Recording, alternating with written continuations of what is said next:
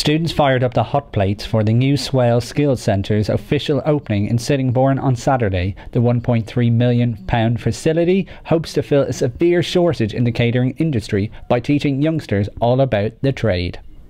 It's been a bit difficult because obviously it's a new college, but then other than that it's been going really well, and we've had a few customers come in. We've done a few things like baking cakes, teas, coffees, and we've had a good report so far. The students have been working extremely hard, and I've tried to just take a back step on it to maximise the students' understanding and how the stresses and pressures of working as a chef in a real life kitchen. The budding chefs were greeted with an inspection by MasterChef judge Gregg Wallace, quizzing them on produce, sampling their dishes and roaming the new kitchen.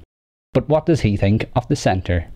The chef they've got here teaching is one of the most passionate men I've ever met, and in there is a complete state-of-the-art professional kitchen. What I want to see is youngsters embracing the industry, getting most from the industry, and for me to be eating in their restaurants in the years to come. With the official opening of Swale Skills Centre's catering department by MasterChef judge Gregg Wallace, many here will hope that the students that graduate from the centre will go on to be MasterChefs too.